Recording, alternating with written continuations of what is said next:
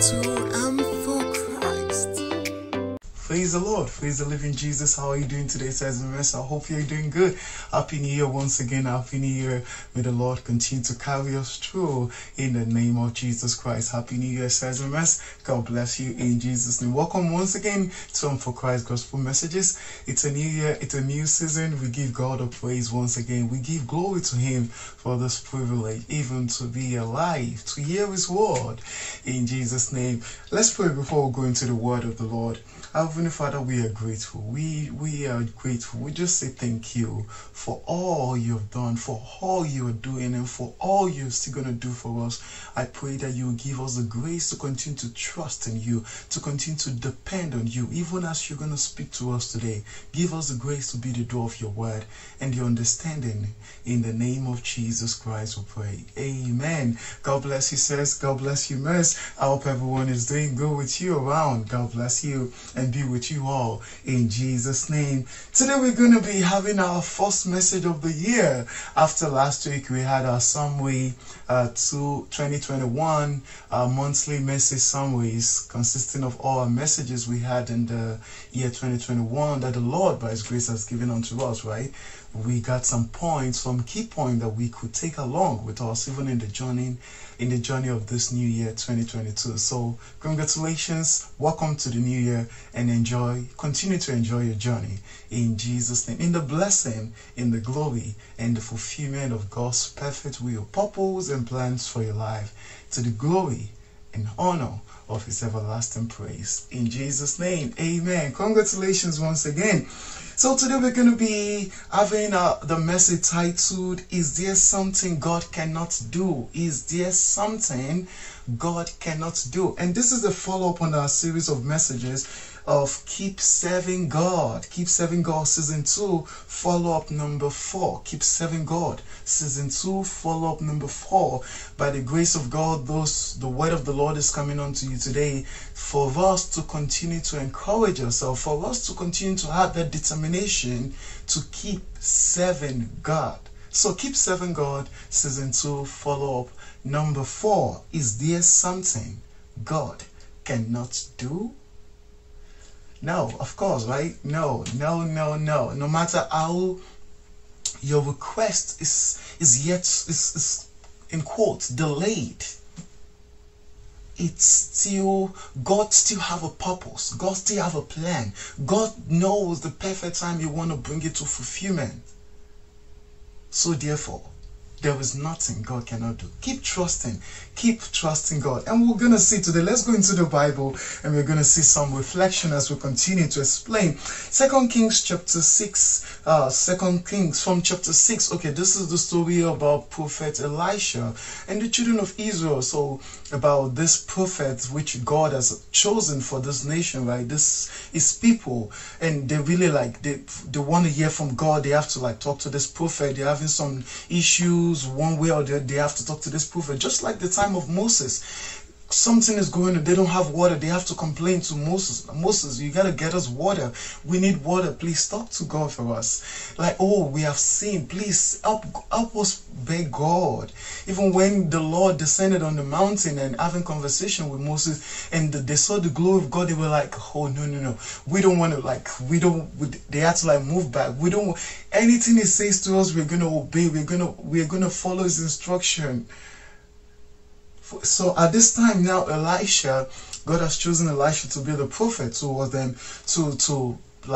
whom is as His vessel to speak to His children. Now there's famine in the land. The king of Syria has come around. He want to make war with these people, so he surrounded the country, and they couldn't even go out to get some food from the surrounding, to get. So now they've exhausted whatever they have in the land. Now there's famine, this issue going on. Even in chapter 6 we had situation whereby two women, they agreed even to kill their son. One of them, they agreed, okay, let's kill my own child today, and tomorrow we're gonna kill my own son. So the first one volunteered his own child, and that was how terrible this famine was too much in the land. But now, verse 7, the king was, before the chapter 7, the king was frustrated to the extent like he was annoyed, like look at, you are the prophet of God. You need to find a solution to this. Like, God even caused this thing to happen to us. The king began to like put the blame on God because of the situation. And that is the time, this is kind of like a reflection even to the time of the pandemic. Some people are also saying like, this is the cause, this is the work of God. Like this, God also, like God made this happen. They begin to direct the blame to God, forgetting that God loves his people. The God who knew we are in terrible situation of sin and we could not save ourselves, we could not deliver ourselves. We need someone to rescue us. The Lord, the God Almighty, who volunteered, who gave up his only begotten Son by love. So we should be careful not to put blames on God when we are facing challenges.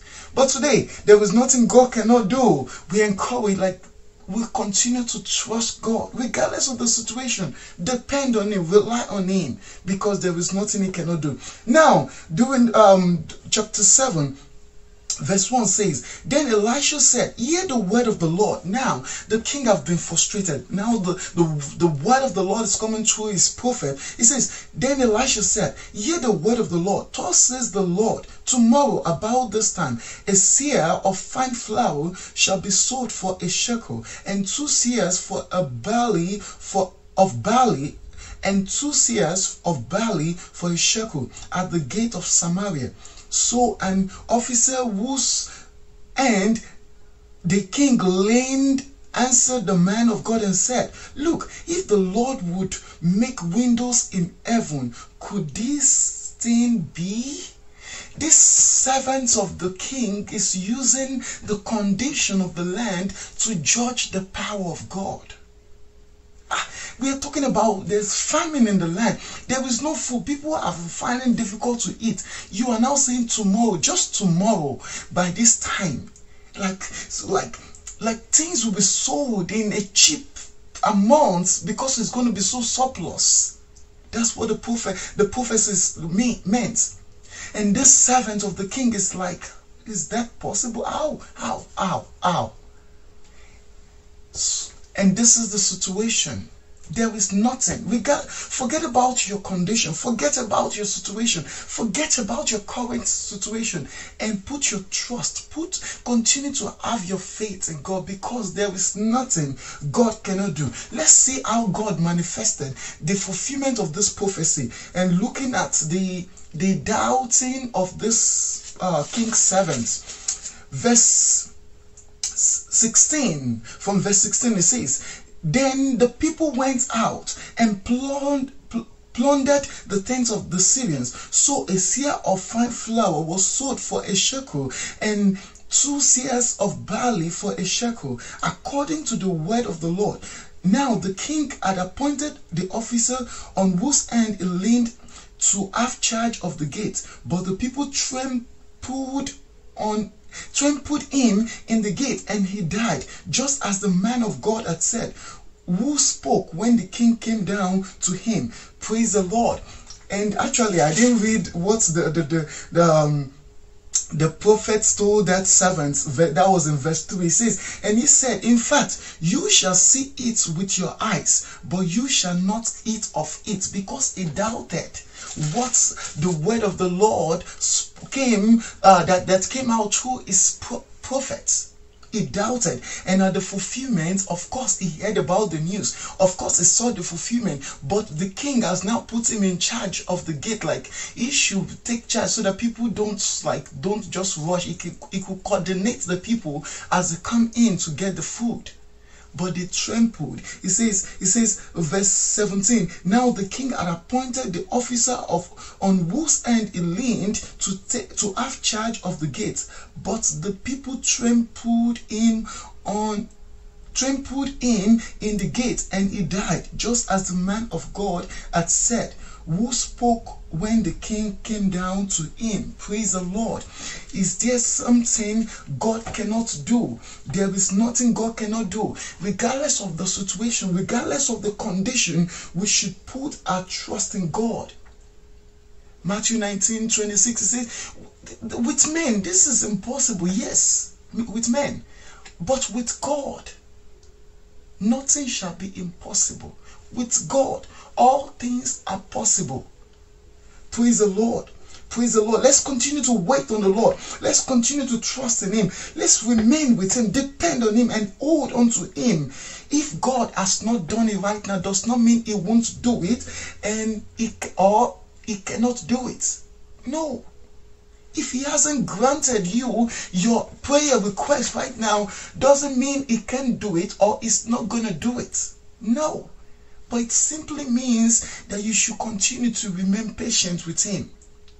And while you are still waiting, while you are still trusting Him to answer your prayer, to give you a desire, to give you His perfect will for your life, continue to trust in Him, continue to have faith, continue to rely on Him, continue to depend on Him, continue to serve Him.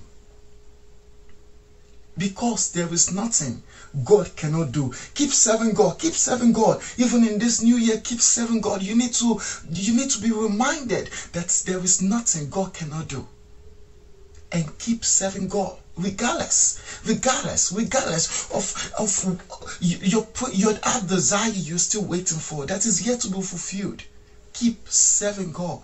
And may the Lord bless you in the name of Jesus Christ. Our second Bible passage is taken from the book of Daniel. Daniel chapter 3 from verse 13 to 18. This is the story about Shadrach, Meshach, and Abednego. Yes, they were confronted about denying the Most High God, about disobeying the Almighty God. But these ones knew that no, we will keep serving God. Yes, you're threatening us with death. You're threatening us with being thrown into the fire.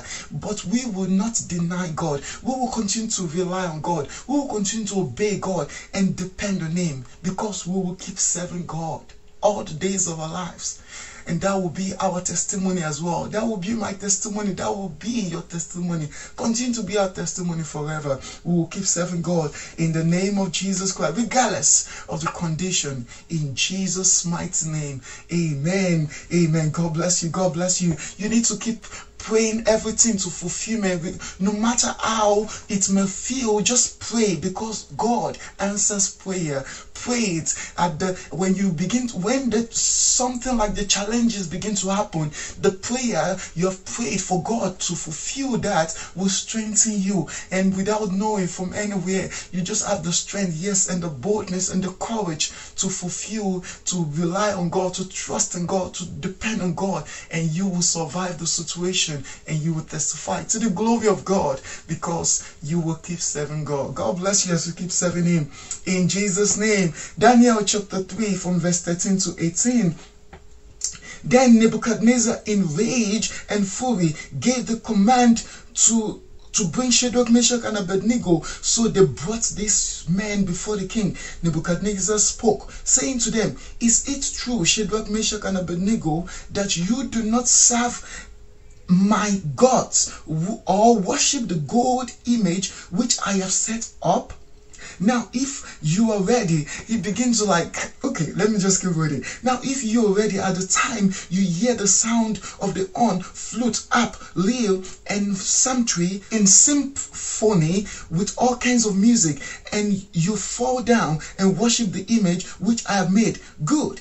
But if you do not worship, you shall be cast immediately into the midst of the fiery furnace. And who is the God who will deliver you from my hands? Who is the God? This is the challenge, and this is where the child of God needs to stand. Who is the God? And let's see this, how these children of God took their stand, that yes, who is that God? Okay. Verse 16, Shadrach, Meshach, and Abednego answered and said to the king, "O king, we have no need to answer you in this matter. If that is the case, If that is the case, our God, whom we serve, is able to deliver us from the burning fiery furnace, and he will deliver us from your hand, O king. But if not, listen, king, but if not, let it be known to you, O king, that we do not serve your gods, nor will we worship the gold image which you have set up. Praise the Lord. May the Lord be praised through our lives forever, through our decisions, through our actions, through our words forever. In the name of Jesus, through our faith and our boldness, our confidence in him forever. In Jesus' name. Because of our time, let's see the conclusion. The conclusion, after they've taken this boldness, they've taken this stand with God, and they were thrown into the fire right now. The miracle have happened. Let's see what this king that was threatening them did. Verse 26. Then Nebuchadnezzar went near the mouth of the burning fiery furnace and spoke, saying, Shadrach, Meshach, and Abednego, servants of the Most High God, come out and come here. Then Shadrach, Meshach, and Abednego came from the midst of the fire. Praise the Lord. Is there something God cannot do? No. Is there something God cannot do? No, there is nothing God cannot do. There is nothing. Let us trust in God alone. And to the extent that even if he chose not to grant our request at this moment, we believe, we have the faith, we have the confidence that yes, I know, Heavenly Father, I know that you are still going to do it. And let's continue to serve God. Just like your spouse, right? Our daddies and mommy, you know your spouse love you, either from daddy or from mommy, either from whichever side. You know your spouse love you, and you requested a gift for your birthday, a particular gift, and your spouse responded, please just give me, I have it in mind, I'm working on it, just give me some time. Yes, you desire, like, oh, I need it at this specific time. Oh, I know, I'm working on it, Even if unfortunately he or she couldn't fulfill it at that specific time, you still know that this person loves you, and like it's still giving, please, honey or dear sweetheart, please just give me some time. I'm working on it. So what am I bringing out from this? You love and trust your spouse to the extent that even if unfortunately he couldn't achieve that goal when you expected it to be manifested, you know that he or she loves you, and at his word, promise, he or she is still going to fulfill it as said. So likewise towards God. And at this moment, since you already knew that he or she, your spouse, love you, regardless of the unachieved goal, the yet to be fulfilled goal, you're still going to continue to love, take care of your spouse. If you have to like cook, or if you have to like get grocery from either side for your spouse, you take care of each other despite the pending fulfillment of your expectation. So likewise towards God. So therefore, says the message, let's continue to serve God regardless of the situation, regardless of the condition of our prayer request, of our desire. Let's keep serving God, trusting God, because there is nothing God cannot do. There is nothing God cannot do. Let's continue to rely on him and wait on him. Let's continue to trust. Let's continue to trust on him, love him, and keep serving him, even though your prayers are yet to be answered. Keep serving God, and the Lord will bless you in the name of Jesus Christ. May the Lord bless you for your time and likewise your attention. Is there something God cannot do? No, there is nothing God cannot do. So therefore, keep serving God, keep trusting, loving, serving him, and waiting on him, because God will do it according to his perfect will. In Jesus' name. God bless you, says, and God bless you, miss. See you next week. God bless you.